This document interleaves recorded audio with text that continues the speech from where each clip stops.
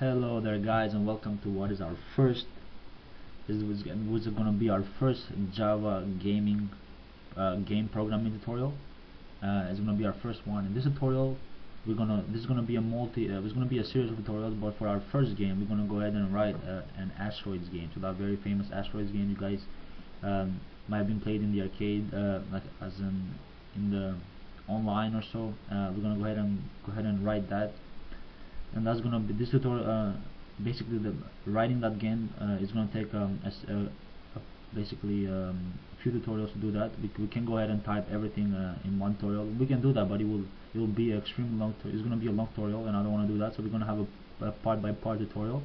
In our first tutorial here, we're gonna go ahead and create a new project and basically declare our variables. Some variables we'll need for our first class, and also we're gonna have. We're gonna go ahead and define some of our methods, basically our accessing data methods. So for my IDE, I'm using Eclipse. As you can see, you can use any other IDE, or you can use Notepad or so on, or you can use NetBeans and many others. But in my case, I'll be using Eclipse. And to get started, we're gonna go ahead and get started by going to File here and creating a new project. So let me go File, New, and Java Project. Let's go ahead and call our project Asteroids, basically the name of the game, and finish. We see our folder being created here. Click on that, extend that, and go to source folder, and I'm going to add a new package here. I'm going to call it Asteroids, well, short ASTR for Asteroids, and pack for package. So we can have our source file in here. So let's go ahead and create a new class file here, and let's name it, I'm gonna call it Asteroids. Let me call it shape. Let's call it vector shape, since we're gonna be using vector. So we're gonna use shapes to create our ships here. Vector shape. And let's go ahead and hit finish here. Now inside our main here, inside our vector shape class here, let's go ahead and we need to import a package here first of all. To do that, we type import, and let's go ahead and type Java AWT and then shape. So we will need in this library in order to use the some of the functions located in the library. And I'm gonna be putting comments here so you guys can better understand. Once you go back and read your code, you can better understand, and you can put your own comments so you can get a better idea what's going on.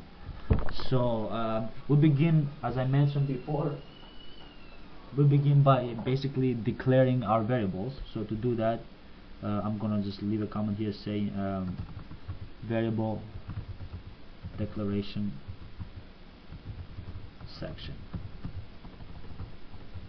here, and let me go ahead and begin by declaring our variables here.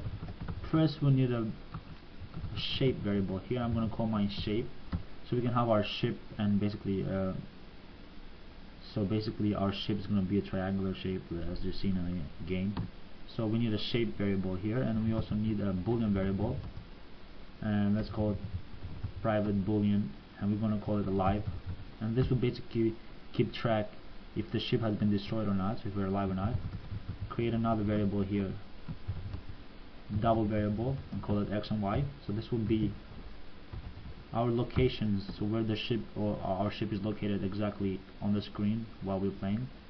And let's type, and we need another variable here,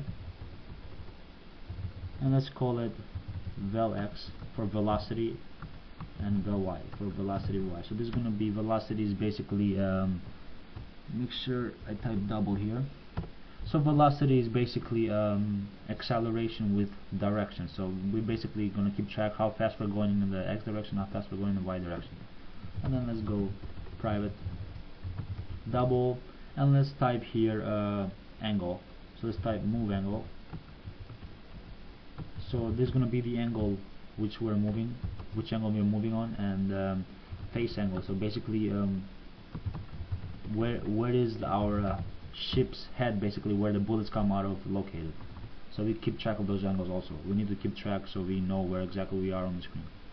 Next, let's go ahead and I'm gonna put a comment here so you guys know.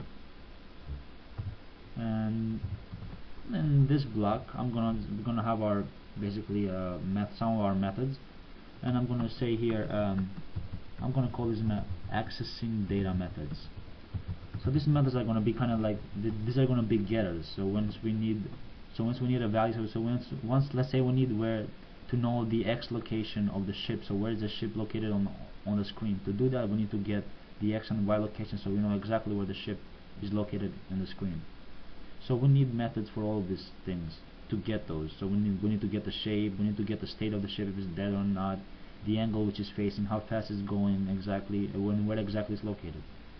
So that's why we need these getters here. And so I'm gonna call this section the, let me just say, the accessing data methods. I'm gonna put here section. Alright, so let's go ahead and start typing our code here. So I'll go ahead and type public, our first function here, shape. So we need to get the shape, and I'm gonna call it get shape. And all we need to do is return. So type return and shape, which we declared up here. Shape, as you see. We need, let's go ahead and type for our second one here. We need our, so we're gonna have a boolean, and we're gonna call it is alive. So is our ship alive or it has been destroyed? And what we need to return is we need to return the state. To do that, we return the variable we declared, which is alive. Return alive.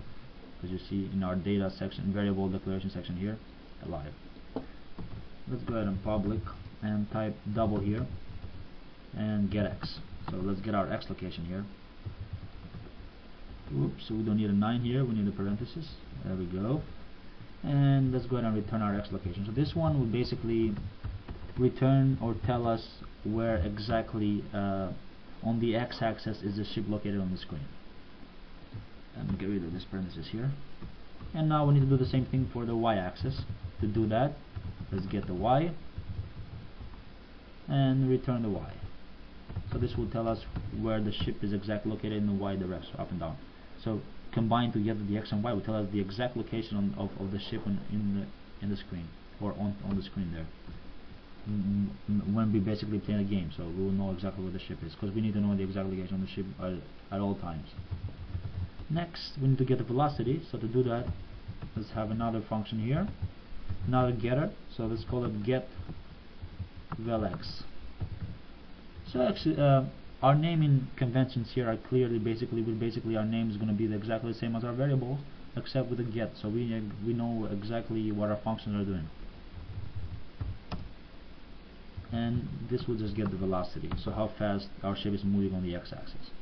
When you do the same thing for the y-axis, to do that, public double get velocity y, and we return the y. And finally, we need to get our moving angle, which angle we're actually, which direction, which angle exactly is our ship traveling, and where is our face, basically the point of the ship facing, where the bullets are coming out of. So to do that, we type public double, and then let's say get move angle, and we need to return. So to get our angle here, we need to type move angle. Just return our angle. Alright, and let's go ahead and do the same thing for our face angle. So public double get face angle, and let's go ahead and return face angle.